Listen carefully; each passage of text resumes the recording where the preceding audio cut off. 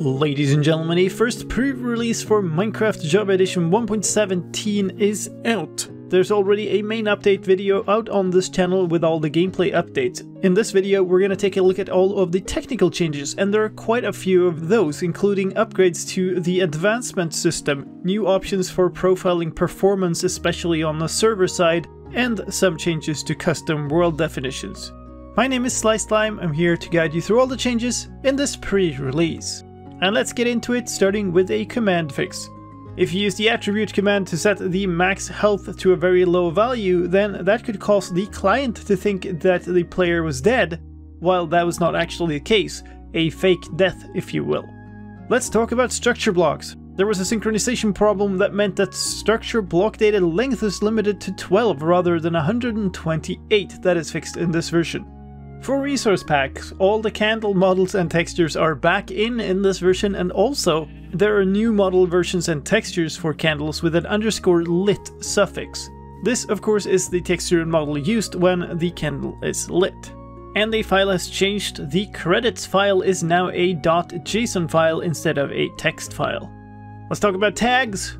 There's a problem in the Need Stone Tool block tag where non-wax weather coppered blocks appeared twice and the oxidized versions didn't appear at all. That has been fixed in this version. There are new block tags in this version too. They are geode invalid blocks and lava pool stone replaceable, connected to world gen features. Flowering Azalea and flowering Azalea leaves are now in the flowers tag rather than in the small flowers tag.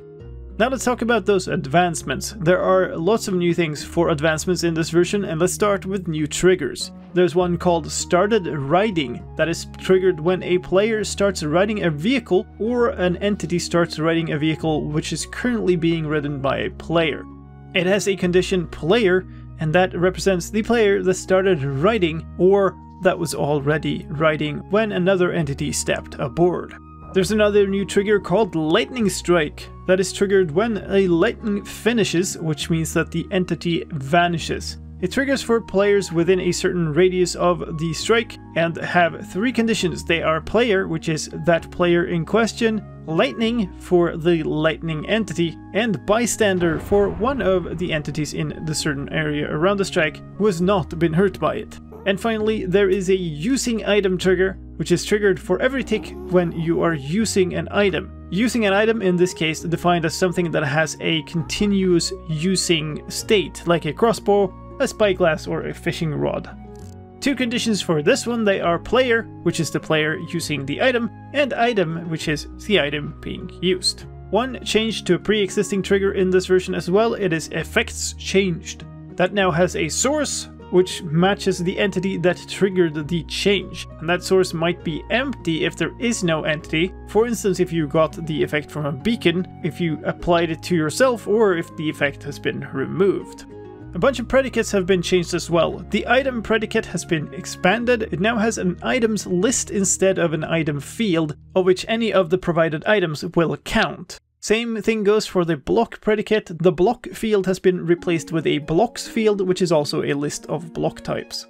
The entity predicate has new sub-predicates. They are passenger, which is a new sub-predicate for a passenger directly riding this entity as a vehicle, and if that is present, it must match one or more entities. Stepping on, which is a location predicate for the block the entity is currently standing on, and lightning bolt, which is a sub-predicate which is only valid for the lightning bolt entity. There are two checks here: blocks set on fire, which is a range check for the number of blocks set on fire by this lightning bolt entity, and entity struck, which is a predicate for entity struck by the lightning. If that predicate is present, then it must match one or more of the struck entities. The player predicate has also gotten an addition. It is looking at, which is the entity currently being viewed by the player. Uses the same line of sight rules as attacking mobs, and one thing to keep in mind is that the actual detection radius might be changed in the future. And those were the changes to the advancement system. Let's move on and talk about performance and stability. A fix has been done to an initial lag spike whenever the game would first acquire a skin for a custom player head. This means two things: the game will run smoother now, but also that acquiring the player skin for a custom player head might take a while you are playing the game. Anyway, this should make custom maps with lots of player heads much more pleasant to play. There are also a couple of crash fixes in this version for invalid data in world generation causing the game to crash. But the big news is that there's new performance metrics reporting in this version. The F3 and L shortcut has been expanded and now captures more data. You will get a zip file out of that. It will be in debug profiling with the date and time, the level name, and the version that you are in. That zip file contains both some systems information and the statistics about the state of the game, as well as profiler measurements. Note that the exact metrics and format of these might change between versions. There's also a new command for dedicated server. It is perf with a start or stop parameter. Perf start will start a recording for 10 seconds capturing metrics such as tick durations, used heap sizes, and more detailed statistics. The performance measurements will run for 10 seconds or will end early if perf stop is used. When complete, a similar zip file as for the F3 and L command will be saved to the debug folder. And this replaces the debug report command, which has been removed. Let's end off with some custom worlds changes. Tree configurations have a new field. It is sapling provider and it is a block state provider. Geode features now have a new field called invalid blocks that references a block tag. And nether fossils now have a configuration with a height field, which is a height provider.